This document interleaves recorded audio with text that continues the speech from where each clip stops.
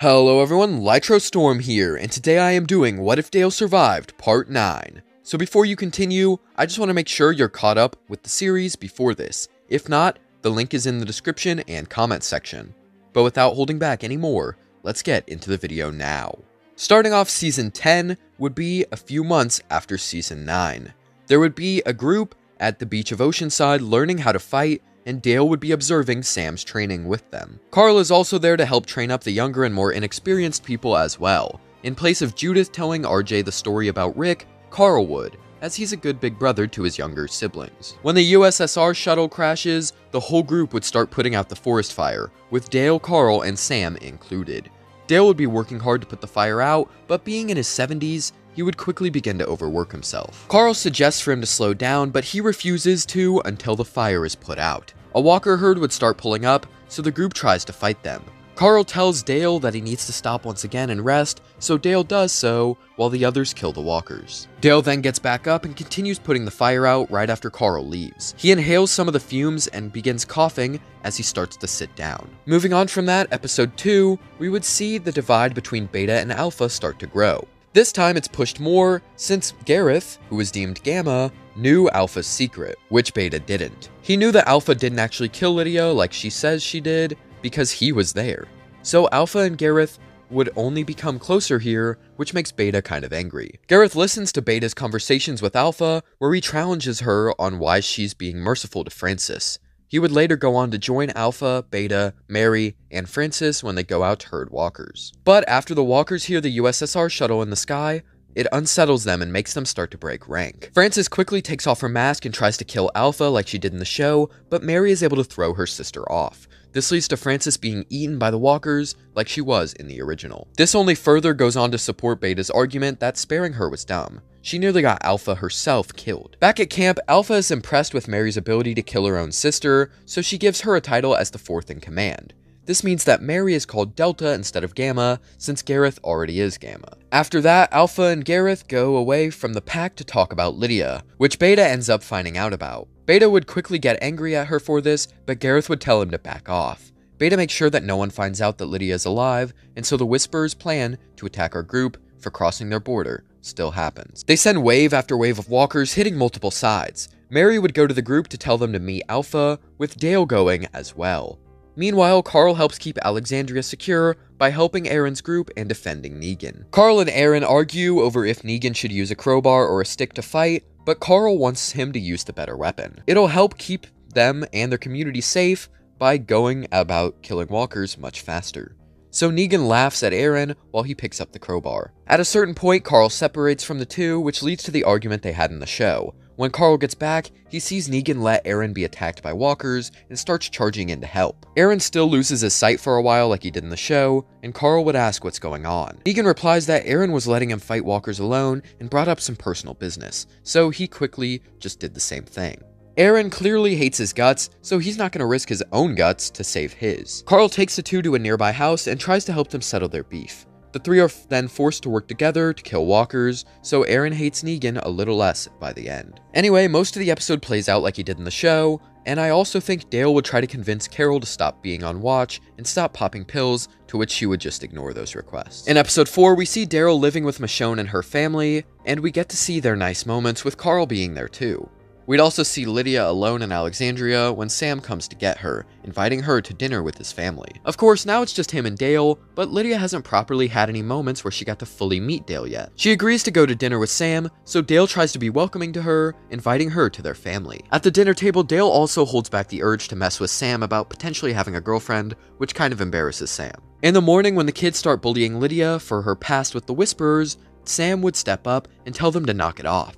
Lydia would then walk away, and Sam would follow her. Negan approaches the two and tries to talk to them, but Sam is having none of it. He had threatened to kill both himself and his mother in the past, and he's not going to let him mess with Lydia or him. Lydia walks away again, angry at Sam, and he follows, asking what was wrong. She replies, saying that Negan was just trying to talk to them, and that Sam needs to back off.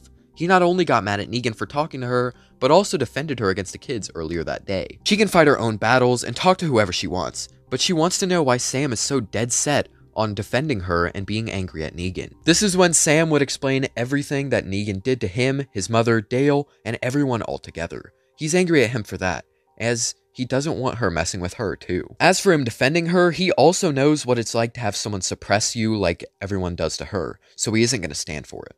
After hearing this, Lydia would apologize to Sam, and he would tell her that it's alright.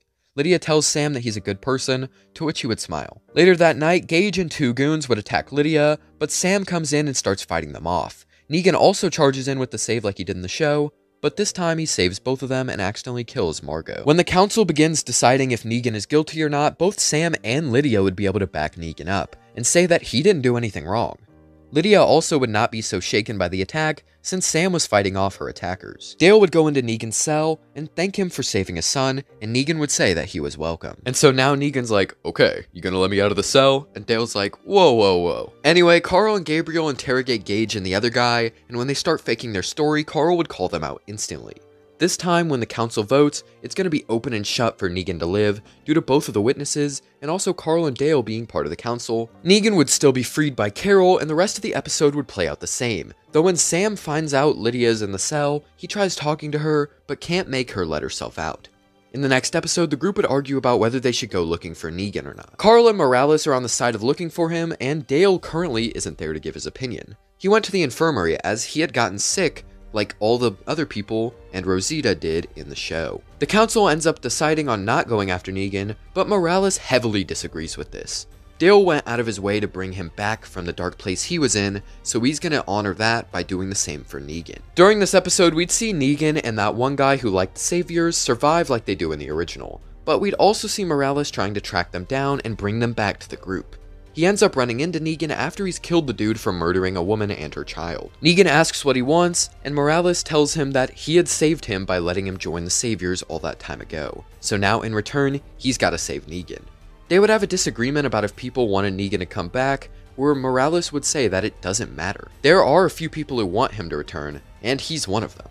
Negan eventually accepts this, and the two go back on their way. However, at night, they run into some walkers, and Negan has some fun now that he's got a bat again. But as Negan is killing the walkers, Morales would be silently stabbed by Gareth, who was wearing a Whisperer mask. Negan goes to kill the final walker, but his bat is stopped by Beta's hand. He knocks Negan to the ground, and both Beta and Gareth stand above him. Negan calls out for Morales, however he simply sees the body next to him, and that makes him realize that he is kinda screwed. The two take Negan back to the pack, and Alpha orders them to show him the ropes. While Beta would be tough on him still, Gareth wouldn't be as bad. He knows what it's like to be a newbie here, and Negan doesn't seem like a very bad guy. This is the first time they're meeting, after all, so Gareth doesn't really know about any of the stuff he did. Meanwhile, Carol and Dale are out trying to scout Alpha's herd. They end up capturing one of the Whisperers and return back home. The next episode, Carol takes Lydia out, and Sam decides to follow them since Dale wasn't watching. Carol ends up saving Aaron from Delta, and Lydia gets angry that Carol used her, so Sam makes his presence known. He tries to convince her not to leave, but Lydia refuses to listen. When Sam approaches, she smacks him with Henry's staff like she did to Carol in the show. At this point, Sam is left on the ground feeling so confused and sad, and Lydia runs away. In Alexandria, Dante and Siddiq have their chat, with Siddiq realizing who Dante is and trying to fight him. But Dante ends up getting a hold of him and tries to kill him. However, that is when Carl enters the room. He sees what's going on and draws a knife on Dante, telling him to put Siddiq down. However, Dante doubts that Carl can kill him with just a knife, so he quickly begins killing Siddiq. At that point, Carl would attempt to stab Dante, only for him to dodge and it be lodged in his shoulder. This gives Dante enough time to finish Siddiq off. The two would then start fighting, but Dante is winning until Carl takes the knife out of his shoulder and stabs it in the side of his chest. This puts Dante down for a while, allowing for Carl to free himself and kick him out cold. He would then take Dante into custody and tell everyone what's up. By the way, Carl and Siddiq have been friends, as Carl was part of the reason Siddiq even came to Alexandria.